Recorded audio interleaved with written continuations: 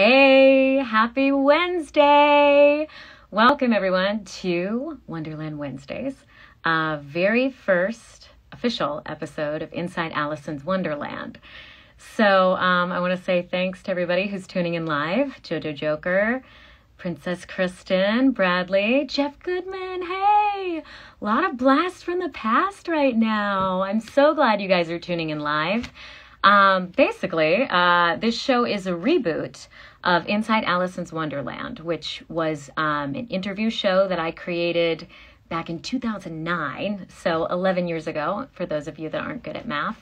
And I wanted to reboot it and sit down with some people working in animation today and just get a different broad perspective on everybody's jobs, what people do, and how their position within the animation industry connects with others. So today, for our first interview, we're going to be interviewing Tom Krajewski. Tom is an animation writer, as well as a story editor and a co-author of this new graphic novel, which both me and my son love. It's called Primer. It's all ages, and it's out now on DC Comics. So definitely go check that out. Hey, Sunshine, so good to see you. Okay, so Tom is here now. So what I'm going to do is I'm going to ask him to join. And live.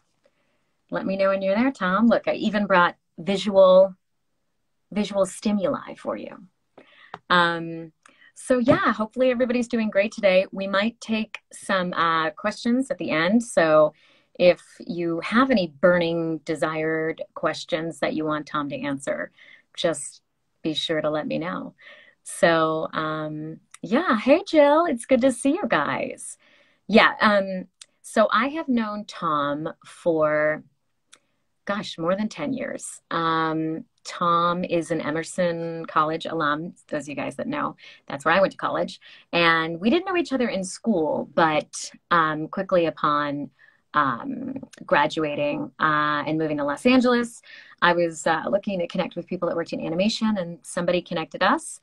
And so went and had coffee at a coffee shop in Burbank, right down the street. And yeah, and so the rest is history. So we're having a little bit of trouble. Let me see if I can invite you again, Tom.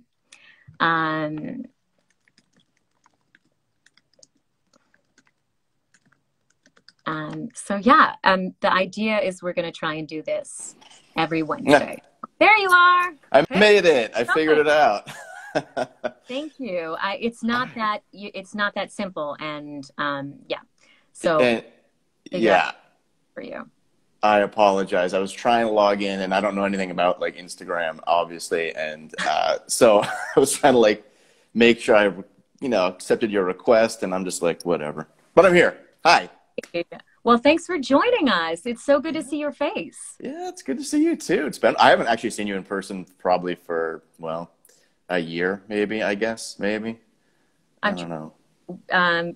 For those of you guys, I mean, I don't know if this is like TMI, but we live in the same neighborhood. So the last time I saw you, I think I was on my bicycle, my pink and green bicycle, and you were watching the post office. Yeah, probably. Yeah, well, thanks for having me here. It's really cool to, talk stuff. So yeah, do you want to quickly just kind of talk about your position, some of the shows you've worked on, and the different capacities that you've worked on them? Oh yeah, sure. Like right now what I do is I'm a story editor, which is basically the head writer of the show. So I'm in charge of all the writing and making sure that what the producers want or the creators want, or make sure that the scripts kind of match their tone and what they're going for. Because every show is usually pretty different. So they need like a story editor like myself to kind of like make the show exactly what they want. So you are the ship captain of the writing department. That's me, the ship captain. Yeah, I'm a captain. That makes me sound important. I like that. Better than story editor. You need like a little... Yeah, that would be great. And I worked on like a bunch of shows, starting at Nickelodeon back in the day. And, the bigger name shows I've worked on are like Ninja Turtles, The Fairly Odd Parents, Buddy Thunderstruck, which is a show on Netflix that I encourage you all to check out. It's a stop motion animation show by the guys who make Robot Chicken. So it's really wacky, and it is family friendly. It's a little edgy, but you can watch it with your kids or, you know, whatever. But so yeah, a bunch of different cartoons. Working on some stuff now. Big secret show for Apple TV Plus, and yeah, just a bunch of stuff. Yeah, That's exciting. yeah. So how did you make the transition from, I mean, I know you've been a staff writer as well as a freelance writer. First, do you want to tell our viewers kind of the difference between writing on staff and doing freelance? Oh yeah, I mean, it's funny because like pretty much everything, there's so much in animation now these days that is freelance. There used to be this trend where us writers, they'd hire a lot of staff writers on the show. So you'd go into Nickelodeon or Disney and there'd be like, I don't know, 5 or 6 writers staffed on a show, and you'd all be getting episodes to write. And now, you know, they realize they can kind of just farm it out to a freelance writer. So as a freelance writer, which is kind of what I do now. I'm just working from home, and you know, just a lot of emails, a lot of Zoom calls, and it's really, you know, just kind of, you know, I miss being in the studio, but because of the pandemic, we can't do that. Yeah. What was the question? Something about ducks? I don't remember. I wasn't paying attention. Hats. I remember hats. The freelance versus Yeah. staff writer is it more or less determined by like where you work, if you're working from home or you're working in the studio? Or Yeah, I mean, episodes per season. yeah, it's well, freelance, yeah, really just means you're working from home and you can take on a bunch of different shows at once. Like, I still do freelance for other work. I am technically staffed on the show I'm the head writer on now, story editor. So I am technically staffed, but they have offices in France. This one show I'm working on, it's a co-production with the BBC and a French company and an American company. So there's no like distinct set of offices to go into. So I'm technically freelancing on that, but I am staffed in a way, I guess you could say. Yeah. It's a strange combination, but yeah. So you know, it works. I guess I'll have to ask this question in 2 parts, but what is your average day like as a writer? This is a good question. There's a lot of goofing off involved because I need like that mental, you know, I need to like really be happy in my personal life so I can do good work. So, you know, I wake up, you know, usually 7:30. I'm pretty good at getting up at 7:30 every day, even on weekends. And, you know, coffee, relax, take a walk for an hour, come back, work out, lunch. And then maybe I'll start work at like 1 o'clock and get like a good 3 hours of work in. Because that's like my most productive time of the day is like after I eat, after I work out, after I've kind of just like, you know, got to relax. Yeah. And then after that, it's, you know, it used to be the bars, but now I'm just hanging at home. But yeah, it's really just like once I can find a few hours in the day that I'm inspired to write, then I'll work.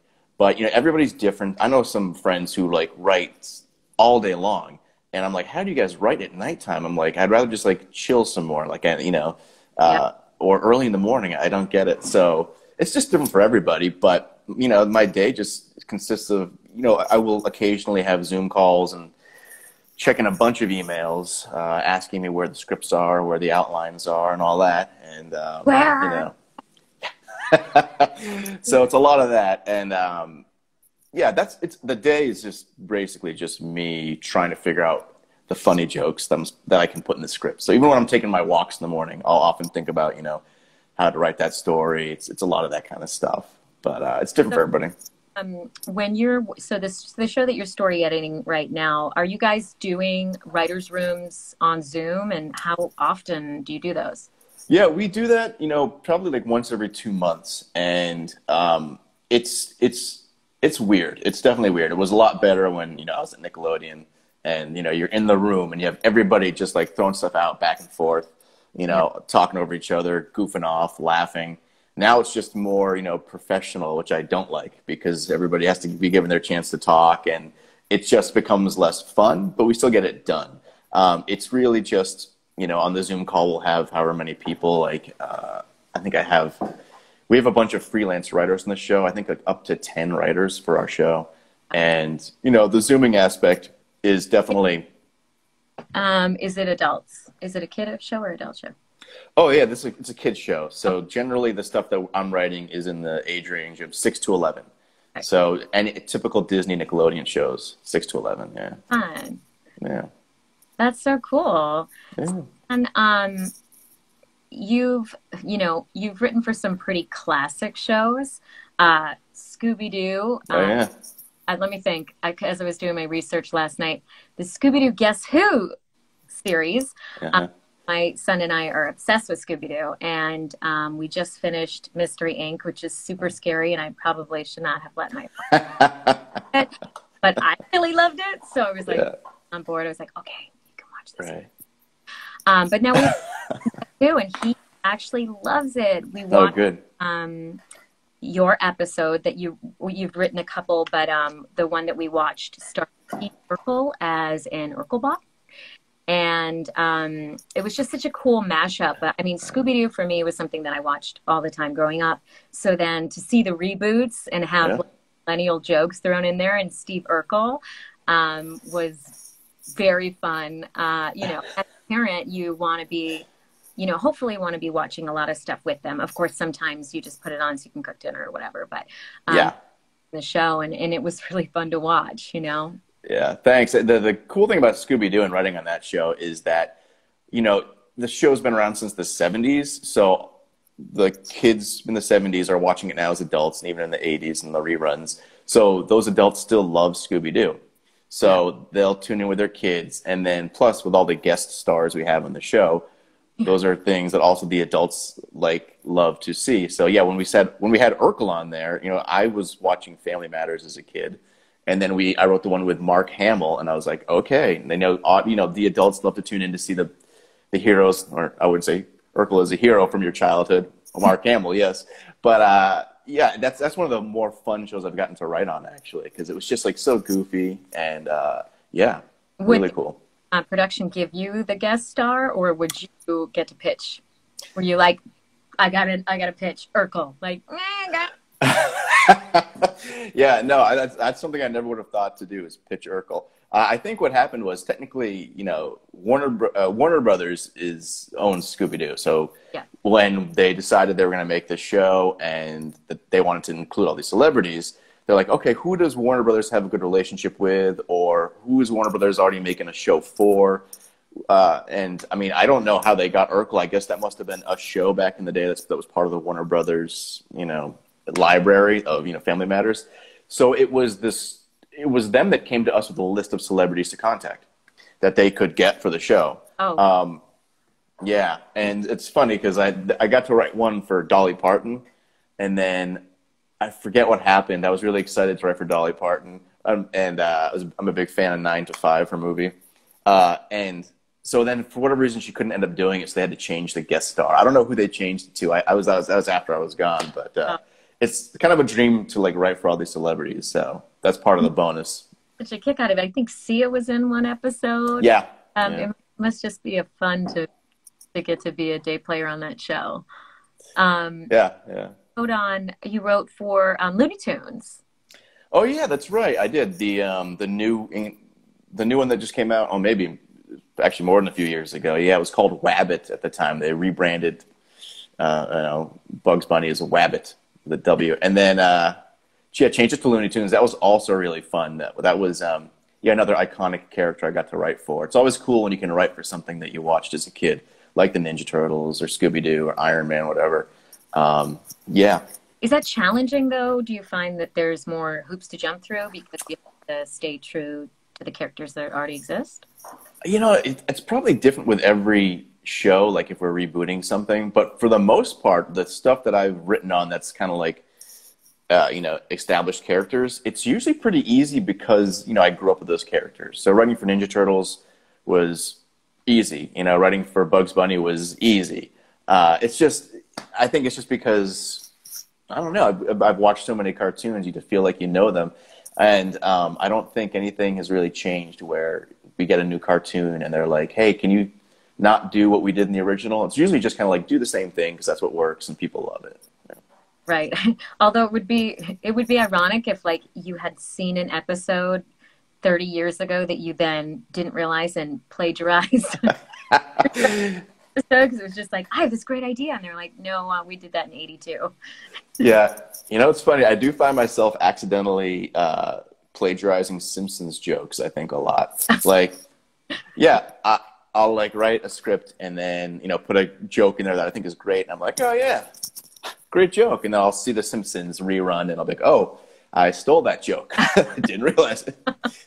Right. Yeah. I mean, it's the same when you're writing music. It's like, Oh, yeah. you got to check a riff and ask a few people like, this song's been stuck in my head. Did I like this, you know, a song? And you're like, I make sure that I didn't take it. Yeah, I bet that must be frustrating when you find out that maybe it's... Think about the collective unconsciousness, you know, that this idea that all these ideas have already been created, and there's the myth of story, and these archetypes are there for a reason because they resonate and they ring true with all of us. Yeah. So when we're pulling ideas out of the collective consciousness, clearly, you know, we're not the only ones. I had an amazing what I thought was an amazing idea for an animated character called Love Monster, who like loves you so hard it like breaks all your bones.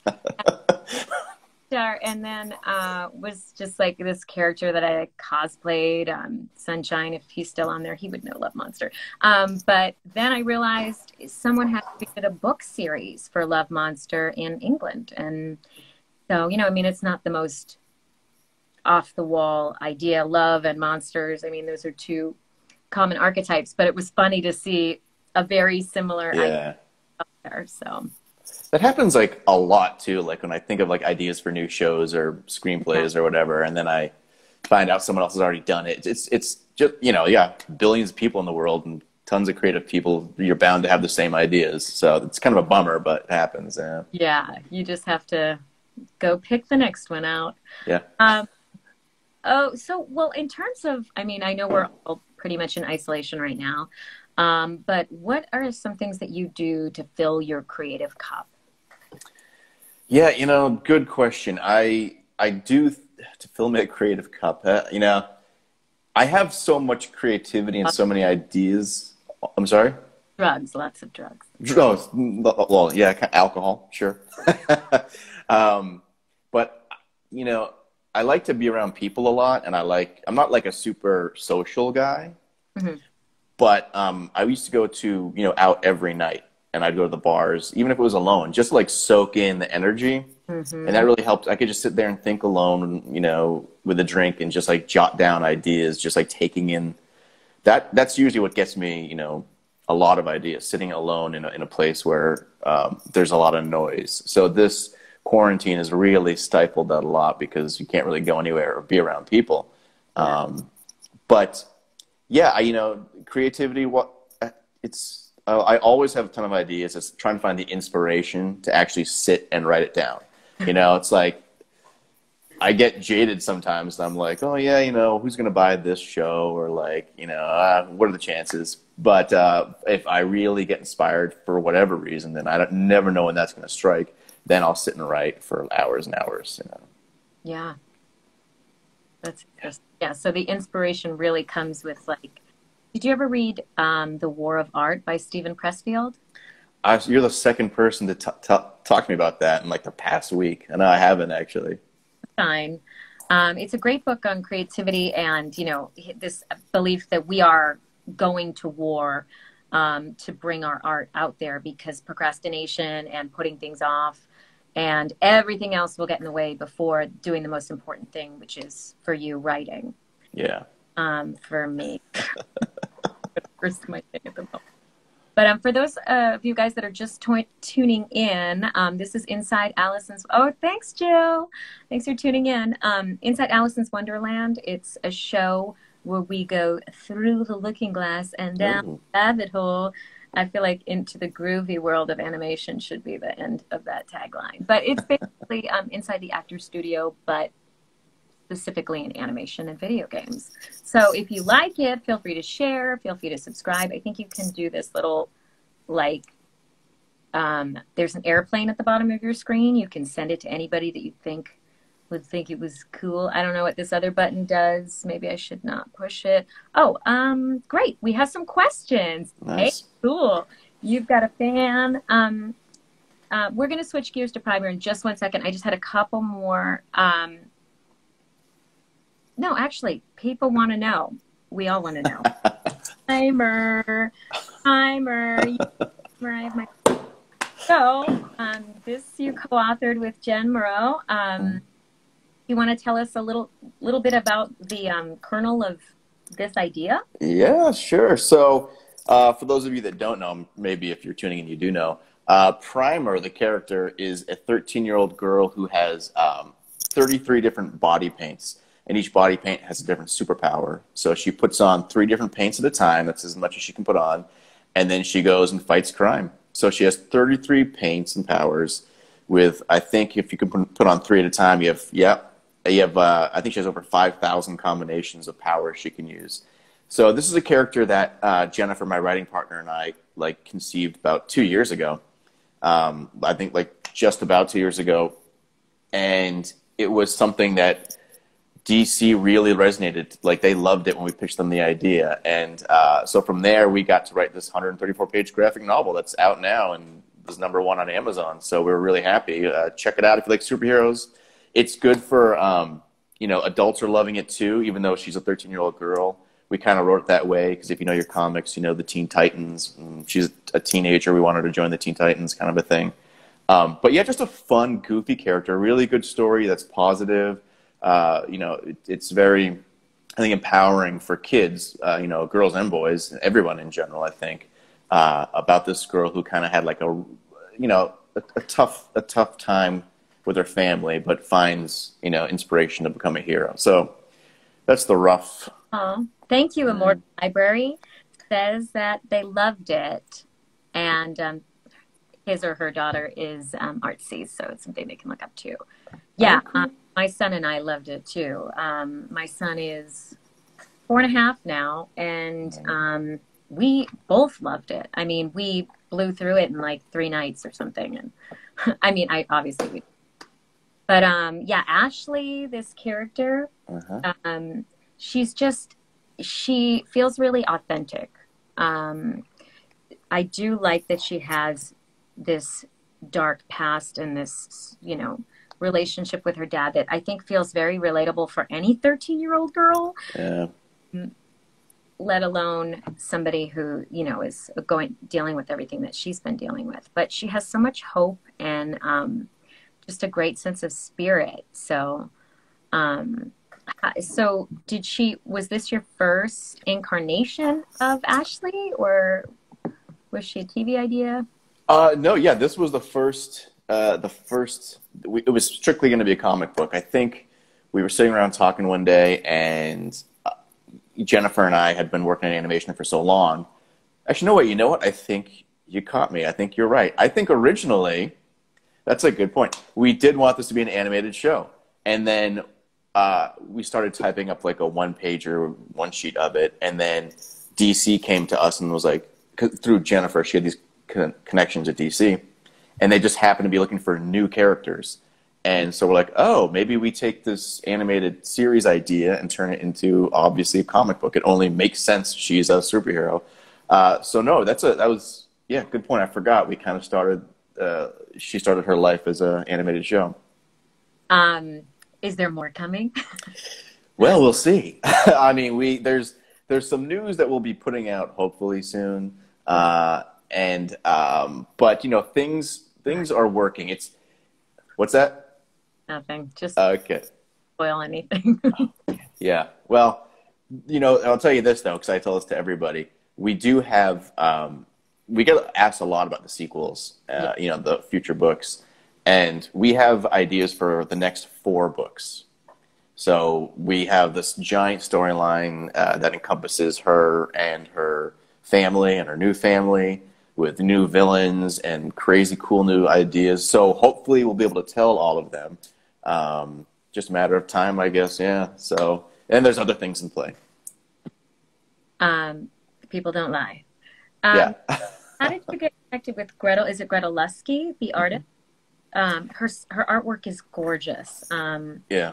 And her style, I feel it has it, adheres to the comic book style, but it's so feminine, and that's one of the things I really loved about it. And my son too, like his favorite color is rainbow. So, I mean, so Yeah. how did you connect with the artist Gretel? So DC Comics brought a few different artists to us. I think they brought like 3 different artists, and we were asked to choose from them, really. And Gretel's really wanted to do the book, and then once we kind of saw her stuff, we're like, yeah, this seems to make the most sense. And because Primer is a colorful character, and I think lots of kids, like when I was a kid, I loved seeing lots of colors. Yeah. And Gretel tends to do a lot of amazing colorful work. She has this amazing Instagram feed where you can see her art, and it was just like the natural fit. Great. What's her handle that you can share with us? That's a good question.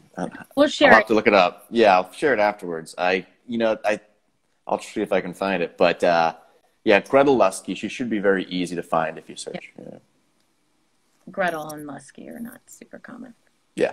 Where is she based out of? What's that? Where is she from? Okay, so the story takes place in Washington, D.C. So, and the reason we did that is because I think originally we had pitched, let's have this take place in Gotham, because with Gotham being so dark, we thought it might be kind of a cool contrast to have this bright, colorful superhero show up, in Batman's. Gretel's, thank you, Immortal Library, just shared Gretel's Instagram. Thank you. You guys can all go follow Gretel and see more of her artwork. Yeah. Sorry, you were saying? I was just saying, so, originally we pitched Gotham, and then we pitched, I think, another Metropolis or some other DC towns. And then DC Comics was like, how about we have this take place in Washington, D.C., because that's where the Justice League is. I think that's what they said. That's where the Justice League is. I actually forget they move around. So we're like, yeah, okay, we'll put Primer where the Justice League is, so in case you need to, help them out. Yeah. And so what was the most fun of writing this? I think, just the whole process was so incredibly fun, but I guess the coolest part of it was seeing the artwork come in. Yeah. And going back and forth with Gretel on designs and having her give us, the concepts, her rough sketches, and then just going back and forth to kind of figure out, what it should all really look like. Writing it was a blast too. It was just, we got to kind of go nuts and just kind of really, we had a lot of freedom to kind of tell the story we wanted to. Like DC would, guide us, but they never gave us these steadfast demands or rules. They were really good at letting us tell what we wanted to. So we wrote this like a movie. If you ever, if you know anything about screenplay structure or how movies are, we kind of pretty much follow all those kinds of beats. And so it was kind of fun to put a movie in a graphic novel. Do you want to just real quick say, so you have your midpoint and... Yeah, sure. If I can remember, as I have to read my own book, Primer. Maybe you just have to read the whole novel. For anybody that's just tuning in, hey, Joe, and anybody else, this is Inside Alicyn's Wonderland, and right now, I wonder, am I below you or you above? You're above me. I think that's for the eyesight on the camera, so... You're below me, actually, so I guess... Same for you and me. I was thinking, you're up there. It would be better if you were higher. I could make better eye contact with you. But Primer, Joe, Primer? Tom is the co-author of Primer. I love this graphic novel. I read it in 3 days with my son, and he's only 4.5. So there's also, violence in comic books and television is real, and for a long time we didn't want my son to see any kind of guns, or we don't want him to play with guns just because I feel like they're not a toy, and he's a boy and he's drawn to them. And there is not, of course there's action, but I don't feel like there's a ton of violence. So yes, I give this 2 thumbs up for kids. Thank you, first off. You make a good point. Actually, what you just said is exactly what DC kind of did ask us for. There's a scene in there where she ends up fighting a street gang, and they're dressed as knights. They're dressed as medieval knights. Originally, we had this scene where it's two street gangs in cars driving down the street shooting guns at each other. And DC was like, hey, you know what? This is, we want this to families to be able to read this. Can we just remove the guns? And we're like, okay. So we came up with like a silly street gang because of that. And because of that, people love this silly street gang. And I'm so proud that we created this gang. But because of the gun note, yeah, we wanted it to be, everybody. It's stuff that I wouldn't have thought to do, but DC knew what they were doing. Totally. And, when we grew up, I mean, there was guns and everything, and it was, but the world has just shifted in so many ways with, it's something that we're all dealing with a lot younger and being more conscious of as parents. And, but kids love action, and my kid will still pick up a stick. Where do you get it from? It's not, I think there's like an innate pull of that kind of thing, but it's finding that balance where, for our family, we also don't want to villainize something so much that it then becomes more appealing because it's taboo. Yeah. So we try to talk about things and look for exciting content that strikes that itch for action without being violent. Yeah, like in this book, Primer is proton tags. Yeah. Oh my God, that's my buddy Greg. Yeah. Hey, Greg. I haven't talked to he's my old buddy from college. Nice. I wouldn't be in LA if it hadn't been for this guy Greg that just spoke up. Oh, thanks, Joe. Thanks, Joe. No, he just said he was leaving, so it was being nice. I'm like, okay. What? Well, so Greg went to Emerson? No, his brother did. Oh, yeah, so Greg got me to transfer I was at UMass Amherst, and then Greg introduced me to his brother, who was at Emerson. I was like, oh, that's a film school. I can go to learn to write, movies instead of take my science classes. What's it? Where did you grow up? So I grew up just outside Boston in a town called Winchester, Massachusetts. So I commuted, Winchester. So I commuted to school, like taking the train every day because that school was very expensive. No. Yeah, definitely, Greg. We'll catch up. I'll hit you up, buddy. Yeah, sorry. Now I'm talking to all your people. Is it available? Chester, I believe it is available. Tim Malcolm, yeah. It was at Tim. If this is the guy I'm thinking it is. Tim, yeah. It was at Bookends, and they sold out. So go tell go tell the people at Bookends to order some more because I know they're out. But thanks, buddy. Appreciate it. Winchester. Go Sachems. Yeah. Just tuning in right now. This is Inside Alicyn's Wonderland. It's an interview show where we sit down with some of the top talent working in video games, like this guy, Tom. This is our very first episode back because the show was a web series and then it was a podcast and then I got lazy and now there's a global pandemic, so there's no Comic-Cons or ability to interact, and I thought this would be a good time to reboot the show. So thank you so much, Tom, for being my first guest. A lot of people asking where they can get signed copies. Do you have that available on your website? Oh, I got to start that website. First off, that's my friend Neil, this guy down there. Yeah. And he's going to get 100 signed copies because I need to up my numbers on Amazon. So I'll buy 100 copies and I'm just going to ship them to him. Did you guys? He's on for a free copy. You pay. That's so interesting. So from start to finish, what year did you guys start working on Primer? Okay, so we started it about just 2 years ago. We originally came up with the idea. We came up with the idea early 2018, and then DC bought it from us in I guess the summer of 2018. So we went right to work, and it was finished. I think we finished writing last summer, but the artwork takes so long because Gretel is doing she's doing all the heavy lifting, the artist. So it takes a long time for the artwork. So 2 years ago, from conception to it hitting the shelves, 2 years. So yeah. That's actually not bad. I mean, novels, regular novels take so much longer. So 2 years actually feels to me speedy. Would it feel like speedy to you? Or did... Well, you and I both work in animation, right? So I generally see animations from start to finish too when they start the show. Yeah, it'll take longer if you're working on an animated show that you're pitching. Like that development can take forever. So in terms of this, yeah, it actually was it was pretty much was a smooth, quick process for what I expected. That's great. Yeah.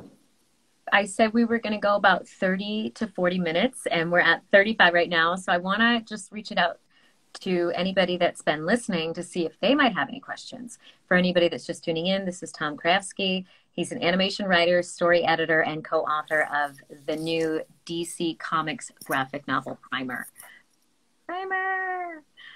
Which you can get one on Amazon. In which category? In books, in all books. All books, yeah. In food, so don't eat it. What's number one in graphic novels or kids? Or? Oh, yeah, this one is specifically, I'm sorry, sometimes the audio on these things is so weird. You cut out when I talk and I cut out when you talk or something. So I missed some of the things you're saying. I'm sorry. It's in the DC Comics graphic novels section, yeah. I mean, you just type in Primer graphic novel in Amazon, it'll show up. Yeah. Oh, cool. And how is the process of working with your co-writer, Jen? Super easy. This is actually the first thing we ever written together. And we'd been together for a long time. It was surprisingly easy. I would usually do like the first pass of the script and give it to Jen because, what do I know about being a 13-year-old girl? I haven't been one in a long time. But no, so Jen would kind of like fix that dialogue, and in the story wise, she was really good at making it sound like it wasn't coming from a 43-year-old man. But it was really easy because she and I were just like so excited to be doing this. No trouble. Yeah. We do have another question coming in from Sir Stony Island. How do you go about weaving in social or heavier issues in the work in YA for young adult? Yeah, that's a good question. We had to do it very carefully because obviously it sounds like you've read the book because there is a little bit of a heavier storyline in there with her backstory, and we just kind of balanced it with the humor and the heart because although the character kind of had a rough past, we want to show her being fighting against that and just kind of like being her own goofy self. So we had to, be careful with how many scenes we'd put in with her real father. I think it's probably different for every book, but it's pretty light in this book compared to other ones I've read. So, yeah.